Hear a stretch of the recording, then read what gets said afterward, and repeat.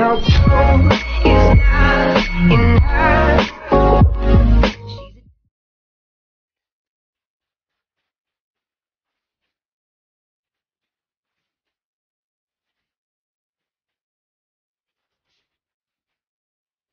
Everywhere you look in American culture today, you see sex in one form or another. In advertising, in movies, in music, in fashion. At the same time, you have a condemnation of sex going on almost constantly. Started by the entrance of a moral disease called sin. And when we take down all the rules and all the barriers and all the regulations, then it goes all out, and it becomes like Sodom and Gomorrah. Indeed, I did have a relationship with Miss Lewinsky that was not appropriate. In fact, it was wrong. You know, what really strikes me is the way we oscillate in America, back and forth between Puritanism and openness about sex. The 1950s was an era of fear. In the 1960s, the word frigid went out of style. It seems that it just exploded from the post-war period to the early 70s. The issues the sexual revolution brought up, equality, censorship, gay rights, women's rights, the right to have an abortion, are still central to the political debates in this country today. So it's fair enough to say that we live in a sex-drenched culture. And the question becomes, how did we get here?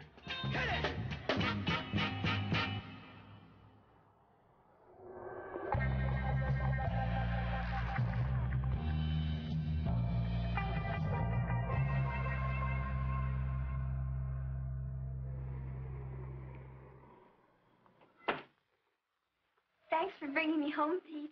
I had a swell time. I had a swell time, too. Father, Mother. I'm always astounded. People talk about the innocent 50s. The 50s was repressed, hypocritical. You were meant to get married, have this house in the suburbs, have these children, work for a corporation, buy all these gadgets. Well, morally, things were very tight and rigid. Not having sex before marriage was a part of that era, certainly. Pete! Pete, you shouldn't have done it. Hardly anything was appropriate sexually when I was a kid. And a young woman who was easy or in any way expressive of sexual appetite would be running the risk of being considered almost a prostitute. Do you remember when you told me that I might have such strong feelings about a boy that it might be hard for me to decide what's right to do? Yes, I remember. Why? Well, it was something like that tonight with Jeff.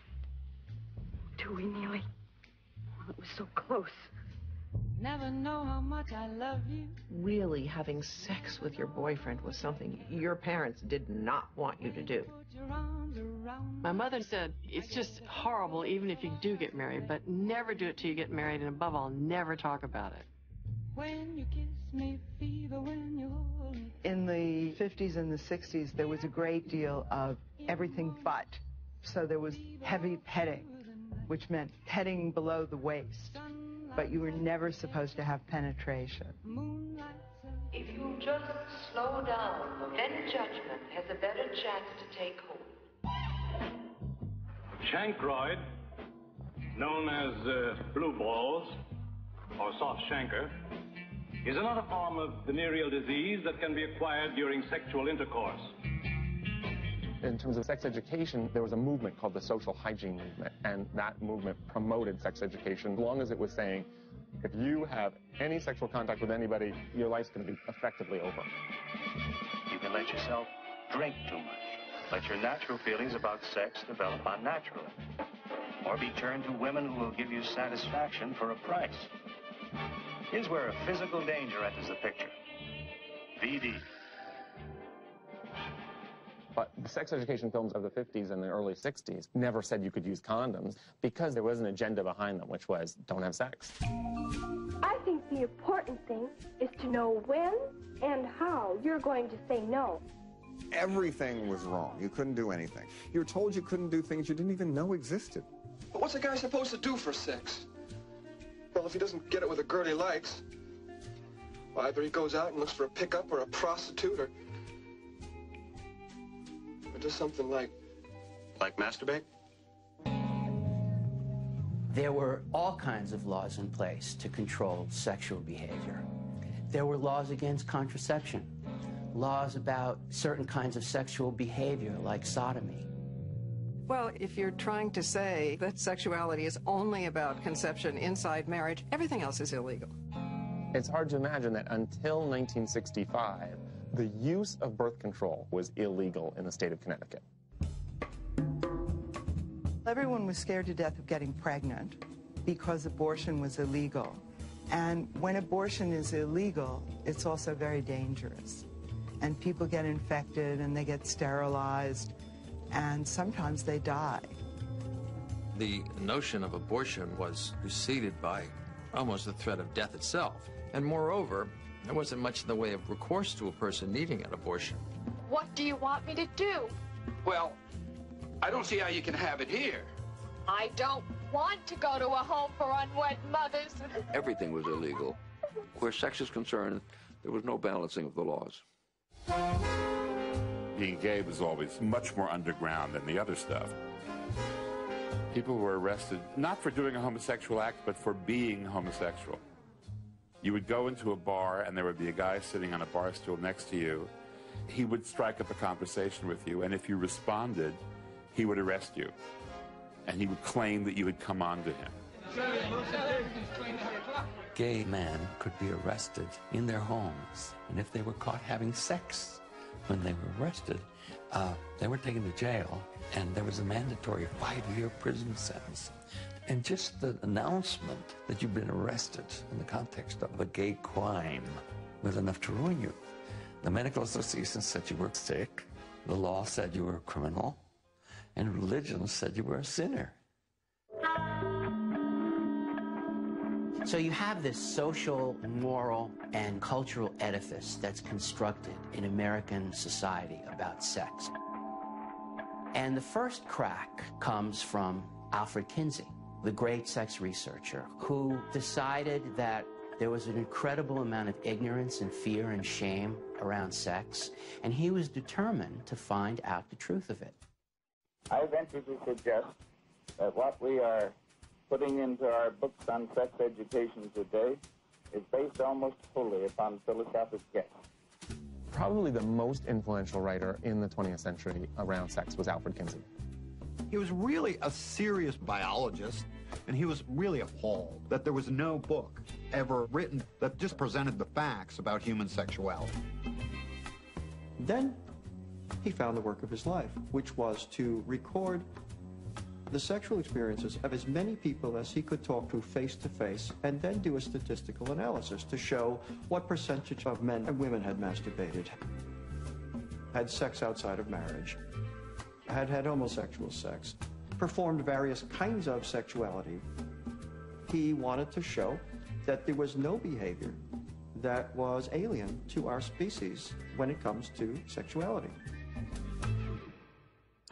Well, the Kinsey report I remember clearly because my parents had a copy and they kept it in a locked cabinet with the liquor.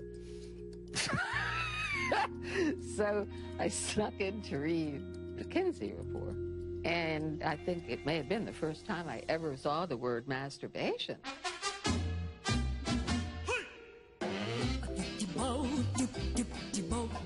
People were amazed that Americans were having sex. I mean, everybody privately knew, but you weren't supposed to do it in the streets and frighten the horses. The Kinsey Report was certainly a momentous event, not the least being that homosexual behavior was in the percentage of maybe 22% of men, it was said. The idea that adultery was more pronounced in private than was acknowledged in public, the idea that people were having premarital sex or any kind of deviant sexual behavior. Ooh, Dr. Kinsey, I just read your essay on men's behavior today, and men are great, like a hole in the head. In 1953, he published his second book, Sexual Behavior in the Human Female, which said, you know what? Women are doing a lot of what men are doing. They're having sex before marriage, and they're masturbating, and they're having homosexual contacts. And that was controversial. The myth of the American virgin was shattered, and the national media went berserk. The clergy was up in arms. People in Congress were up in arms. The conservatives in government went after Kinsey. They went after his funding, and they accused him of destroying American society, and it basically put him out of business. Of course, this didn't stop a young ad man in Chicago by the name of Hugh Hefner from starting his magazine called Playboy. My name is Hugh Hefner. I'm 35 years of age, and I'm editor-publisher of Playboy magazine. I started with a personal investment of $600. Well, the first Kinsey report came out when I was in college, and it made a big impression on me. I was editing a humor magazine, and I did a little paragraph about it and called it the most important book of the year. Later on, Max Lerner commented that Kinsey was the researcher and Hefner became the pamphleteer. I'm a rebel. A man ought to work hard and play hard, too. Because you only get one time around in this old world, and if you don't make the most of it, you've got no one to blame but yourself.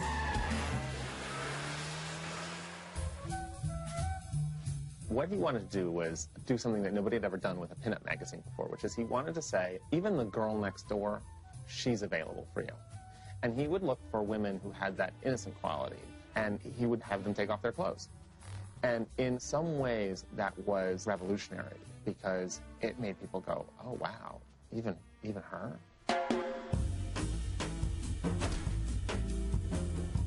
His first issue of Playboy had Marilyn Monroe nude in the centerfold, so he kind of went out the starting gate a winner. Bringing into national exposure national circulation magazine with nudity. Hefner certainly was subjected to a definition of pornography and obscenity. In those days, if what you put into the mail was considered obscene, it could result in a high crime if that person was guilty of polluting the mail. That was the phrase, I think. There had been court decisions indicating that nudity was not obscene per se. So I felt that we were on sound legal ground, although the post office had taken the attitude that you couldn't send nude pictures through the mail. And I'm the kid who didn't believe the post office had that right. What they tried to do is they refused to give us a second-class mailing permit. We actually had to go to court in Washington and get permission. Hefner prevails. He wins the battle, and his magazine is off and running. Playboy helped push the nation forward in accepting what was considered obscene. And at the same time, Playboy was instantly successful as a mainstream magazine that you could have on your coffee table. He got The Girl Next Door, and he also got a lot of very good writers. I mean, everyone's always made a joke, oh, yeah, I buy it for the articles. Well, people actually did buy it for the articles. You opened up Playboy magazine in the 50s, you found many other things besides beautiful women. A lot of talk about a lifestyle in which sex was a very important ingredient. It was a lifestyle magazine for me from the very beginning. What set Playboy apart was the fact that we tried to associate sex with beauty and something that made a person feel good about it, the subject. Kinsey wanted the era of hush and pretend to be over. What Hefner did was he took that and he carried that ball. Of course, the whole uproar about sending nude photographs in the mail is a classic example of how the sexual revolution essentially becomes a culture wars. Through this salacious material, these abnormalities are corrupting the minds and the hearts of our children. Perversion for profit. In the late 1950s, you have the organization of groups like Citizens for Decent Literature. This is an affiliation of people who become moral watchdogs. They lack the moral standards and values of our Judeo-Christian heritage. Groups like Citizens for Decent Literature, which was led by this guy Charles Keating, saw every aspect of the sexual revolution as a sign of the decline and fall of American society, and was willing to use every form of state apparatus to try to stop sexual expression from being public. Obscenity is without constitutional protection. The Supreme Court has defined obscenity as material which deals with sex in a manner appealing to the prurient interest. That is, material having a tendency to excite lustful thought. It wasn't just a pinup magazine. It was also literature. Words. We're talking about words on a page. Banned in this country. From Lady Chatterley's Lover to the works of Henry Miller. And in film, there were people who believed firmly that any kind of nudity was smut. Well, films at the time were still being produced under the production code, which had been set up by the studio moguls as a response to the Legion of Decency and the Catholic Church and things like that. So in those days, to see naked people on the screen, you'd have to watch softcore or stag movies.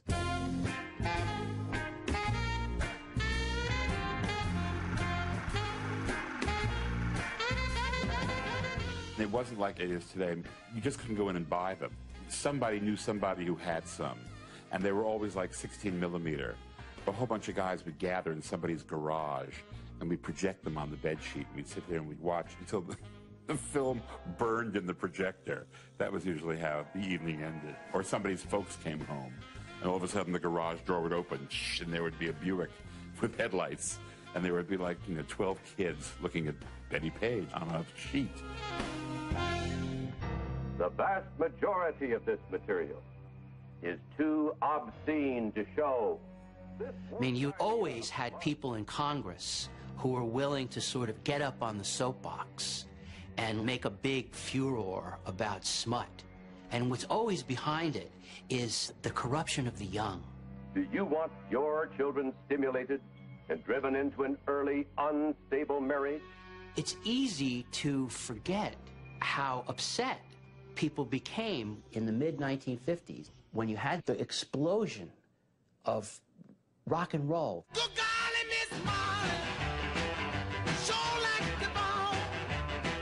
All rock and roll was sexual. That's why parents hated it. It was all about just being sexual.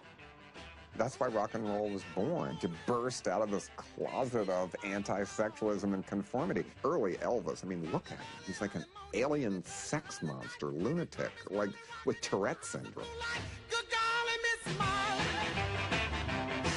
These kids suddenly have this avenue of becoming freer with their body. And not only do they go out and dance, but sometimes they're in places where the races are mixing together. We all moved to it, blacks and whites. Music crossed all boundaries. At the time, the miscegenation laws are still in place. It's illegal to marry interracially in many states, and people just start losing their minds. Rock and roll has got to go, and go it does. That's the best way I know to get rid of it. There was sexual innuendo in all the music, and that white parents may have felt as though it was beginning to invade their vanilla ice cream suburbs. When I was in high school, occasionally there would be these leaflets going around that said, don't buy race records, meaning these rock and roll records that are making people gyrate and have these inappropriate, over-the-top sexual feelings that are going to make you misbehave and do stuff you're not supposed to do. Absolutely no effect on me. In fact, it made me want to listen to more. The young people look to the mythic energy of the black community, and they would emulate that. And so, as far as the sexuality, when white kids started doing it, it became, oh, my goodness, oh, my God, It weighs only 1/100 of an ounce. It's smaller than an aspirin tablet, and it is commonly and widely called the pill. In 1960, the Food and Drug Administration approved the first oral contraceptive for use by women.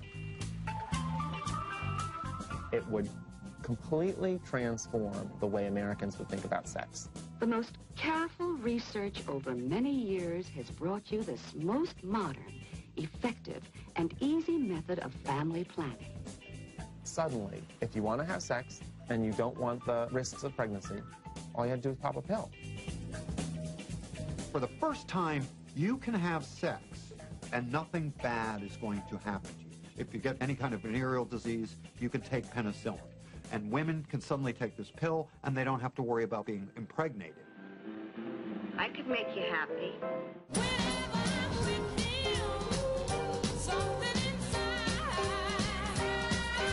At first, the pill was really only available for married women. Young women, if they want to go to get a prescription for the pill, might have to wear a fake wedding ring. I went to see the family gynecologist, close friend of the family. And he said, well, Sybil, now, do you have a boyfriend? I said, yes. Do you really love your boyfriend? I said, oh, I love him. We're going to get married. So he gave me the prescription. I went and filled it. Then we got out. We looked at this pill, my boyfriend and I. It was a round circle where he pushed it out, and we were going like, could it be? Is it true? We were just so, oh, my God, this is like the greatest thing that could ever happen. Now, you know, there was always a downside. It had tremendous levels of estrogen or progesterone in those first pills, and they were a little dangerous. But the pill did revolutionize sexuality. Of one thing we can be certain. A breakthrough has been made. Science has produced a new method of birth control which may, in time, affect not only the world's population, but the world's happiness. There was a new generation of American women who wanted to be more sexually sophisticated and who were going to be active because the pill was just like coming onto the scene. But no one had really come out and told women, of course women are going to have sex. Here's how to do it and make it work for you. Mention sex. In that regard, Helen Gurley Brown is another really significant character in this story. Oh, she wrecks.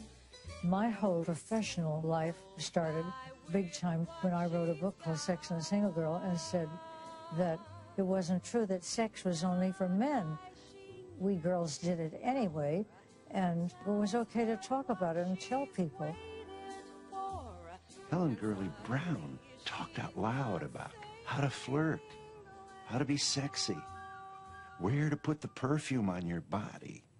This was huge. Are you in fact recommending a shift in public morality so that it becomes openly permissible for a single girl to have sexual affairs? I'm not promoting anything, least of all promiscuity. I think there has been a change in morality for single women. I don't have to promote it. It already exists.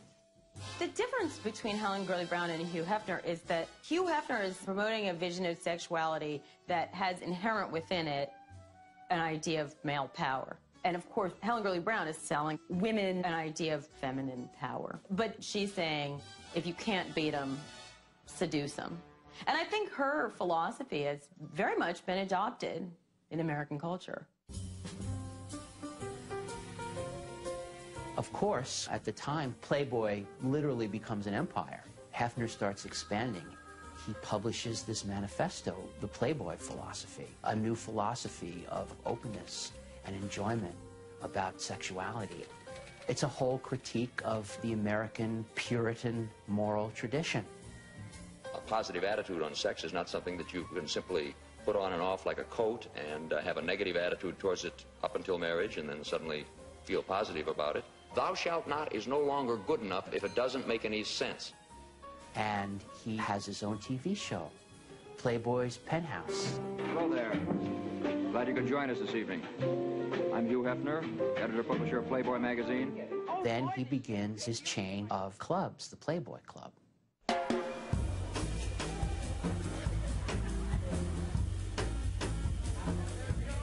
Across the United States, it's a phenomenon. And bunnies. Hostess waitresses disguised as rabbits are central features of the clubs. Good evening, I'm your bunny, Gloria. I'm your bunny, Dolly. Hefner buys this mansion in the Loop of Chicago that becomes legendary as a site of parties. The image of Hefner in the smoking jacket with the pipe, drinking the finest wine, eating gourmet food, listening to the coolest jazz. This was a very hip, cultivated, elegant person who also had these huge bimbos flying around him all day long.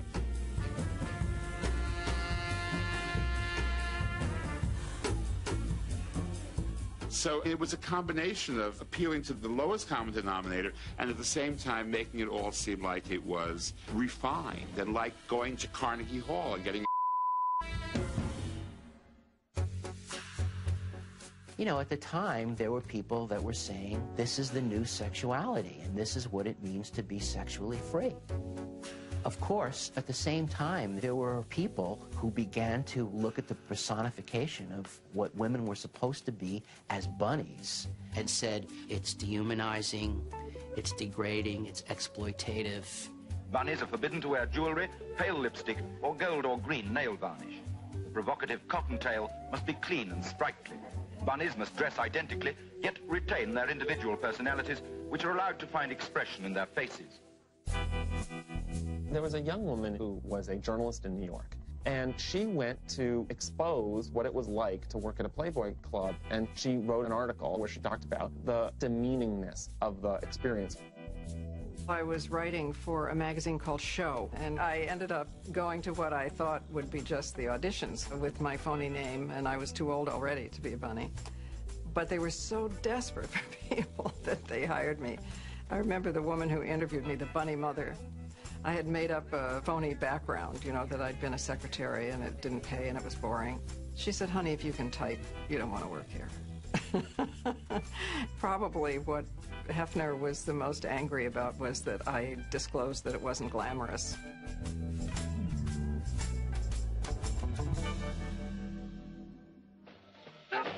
The changes in public discussion and display of sex are easy to see. What is not so apparent are some of the differences in attitude towards sex on the part of the older generation, in contrast to the younger generation. Our generation grew up really as a generation of voyeurs. We were not supposed to touch, we were not supposed to experience. The kids don't go to clubs with semi-nude waitresses. It's not a big kick to them. Still a big kick to us. When we talk about the 60s, you have to remember we're talking about a couple different generations. You've got an older generation that had lived much more what we would call traditional lives, and you've got their kids who came of age in the 60s who were the baby boomers. And there were members of the older generation, the Alfred Kinseys and people like Hugh Hefner, who had said, we need to rethink everything. For the younger baby boomers, in a way, they just did it. Kids aren't scared of sex. They're not scared to talk about sex. They're not scared to investigate, to experiment. I think that there are a number of factors that really were working on the attitudes of young baby boom generation kids who were just going off to college. One of the things was the beatniks, as they were called by the media. Allen Ginsberg, Jack Kerouac, Gregory Corso, they were inveighing against American hypocrisy about sex and coming out as sexual people, talking about nudity. That's really what everybody wanted to be. Everybody wanted to be hip. Everybody wanted to be free and loose.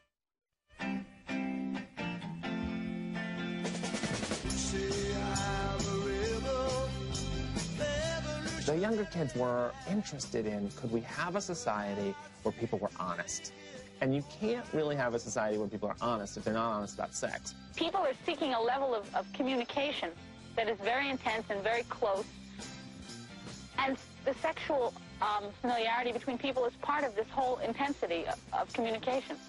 And from that, it became a very short hop to say, hey, going to the altar as a virgin is a silly thing to do. You know, you're not going to know whether you're compatible intimately until after you, till death do us part. One of my freshman friends had a button that said virginity is a state of mind and not a state of body. Part of our music and our culture was all about, you know, sex, who your partner is, freedom of relationships, freedom of expression is what it really is. You look at the alternative newspapers and you'll find manifestos for social change, discussions of sexual freedom, cartoons that were erotic or were kind of daring. and that helped get the word out. In New York, you had Ed Sanders.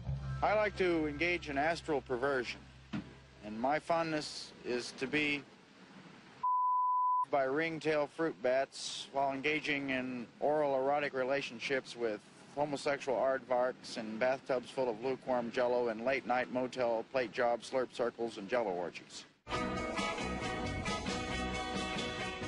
He was an artist and a poet and a musician. He formed a group called the Fugs, and he had a magazine, and he called it F.U.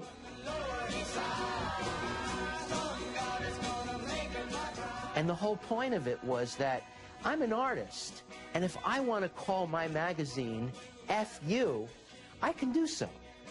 And he knew that it was going to push all kinds of buttons and raise all kinds of issues, and they went after him, and he had to use secret post office boxes to basically run his business.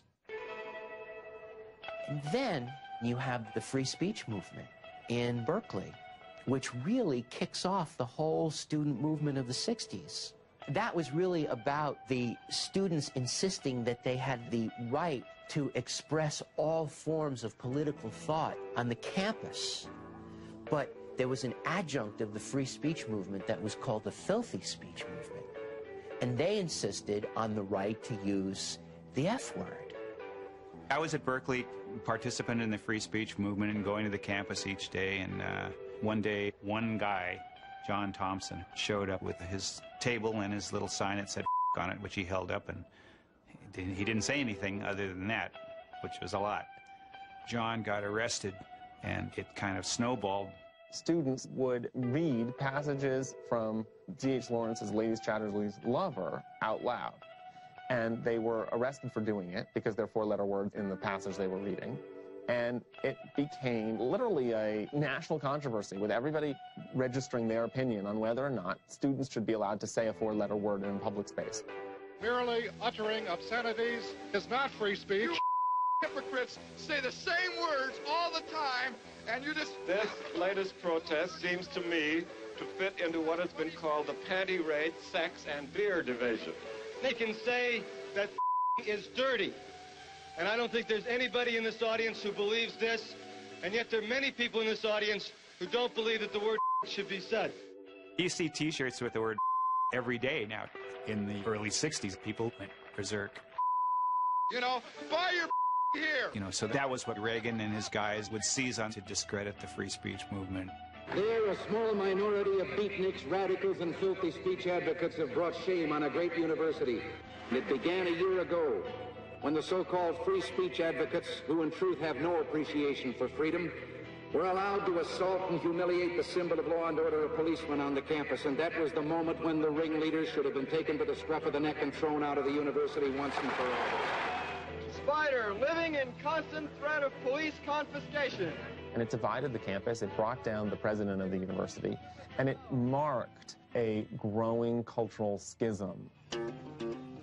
There was the sense that we have the establishment over here, and we have the people who are not the establishment over here.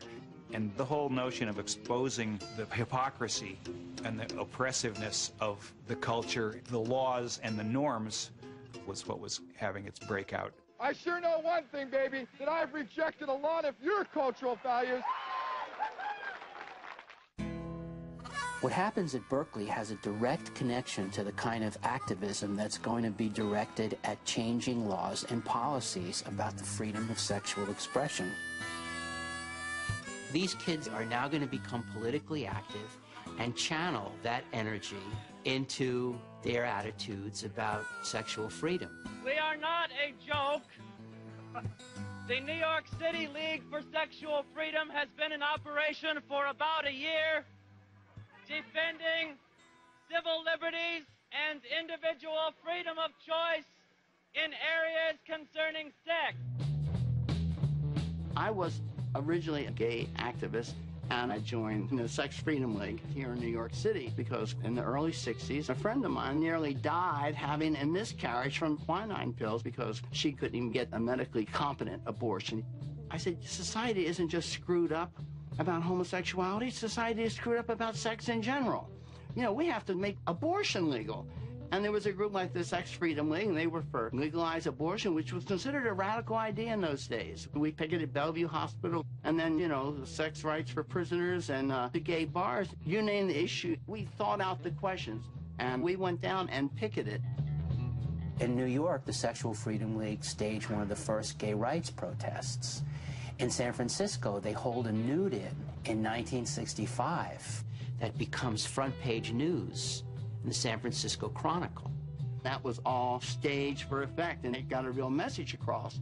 But the activities we were doing, the kind of conversations that we were having, challenged the basic assumptions and the kind of viewpoints that were so rampant back in the 50s and 60s. When the Condor Club opens in San Francisco, for example, and Carol Doda becomes the first topless dancer in America, Mayor John Shelley initially tries to close it down. And it's the Sexual Freedom League that shows up to demonstrate in support of it. The whole North Beach in San Francisco thing, strange, bare-breasted acts in clubs, the idea that you could do that in public raised a ruckus. The Sexual Freedom League at the time struck me more or less as sort of a lot of nut jobs with an issue, but the whole idea of freedom of expression was really being expanded by those guys. This is one of the few beaches in the United States where people can go swimming nude. This sort of thing doesn't happen just by accident. It comes about by the work of organizations like the Sexual Freedom League. We feel that people have already changed their minds from traditional teachings about contraception, abortion, premarital sex. So now what we've got to do is make the laws conform to the reality, to the present day morality in this country. Some of the more eccentric sexual fringe groups, like the Sexual Freedom League, make the transition between saying what you want to say about sex and doing what you want to do. So by the time you have this community starting to coalesce in the Haight-Ashbury, you had a group of people who were absolutely adamant about rejecting the old ways. And when it came to sex, what that meant was they were going to reject everything out of hand that we had been taught about sexuality. In San Francisco, the hippies came up with a bunch of expressions. They thought they would use word bombs. Free store, free newspaper. And they also came up with the best one of all that stuck, free love. The hippie thing is for something. We just want the freedom to be ourselves, and that's for love, for experience. A lot of people assume that free love just meant I'm free to have a lot more sex. No, what it really was about was forcing you to define what it meant for yourself. Yeah, it could mean that, but it could also mean free to understand that my sexuality is not just about the body, it's about the spirit and the mind and harmonizing them together. There was a strong streak of utopianism.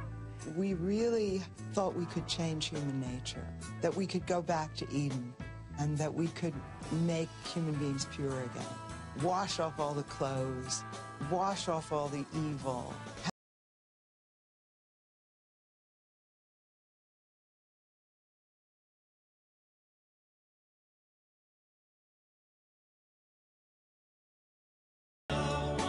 We call upon the world to help us celebrate the infinite holiness of life.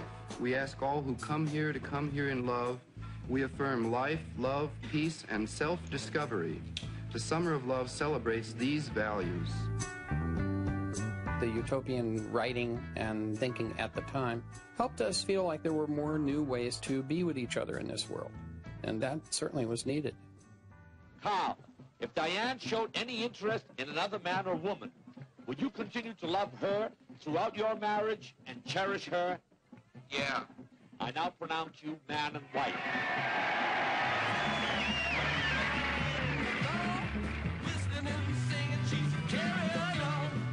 I grew up in the Haight-Ashbury, and I watched the transformation of the Haight-Ashbury. It was much easier to get laid in 1967 than it was in 1963. It was about taking mescaline and getting laid. It was about smoking weed and getting laid, or going to the Avalon Ballroom and knowing that somebody's going to hit on you and you're going to get laid. I mean, it was almost like the revolution was now you can get laid every night, whether it was having an orgy or whether it's going to encounter group. I remember going to the Grateful Dead's ranch where everyone would spend the whole weekend nude. But it's always to reduce it to that, because I don't want to diminish any of our political commitment and what we were trying to do.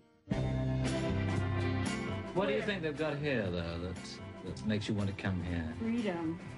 Freedom to what? Be what you are. To love.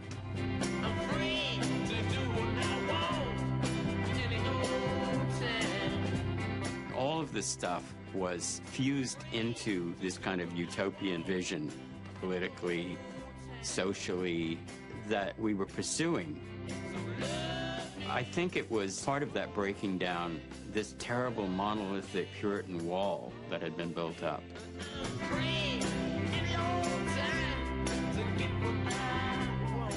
So while the sexual revolution in terms of changing the laws and policies, whether it was about reproductive rights or censorship, while that was just around the corner, what you had was the coming of a new generation that was rethinking its whole value system about sex. And it was like, I'm free. I'm free to try to be the sexual person that I want to be.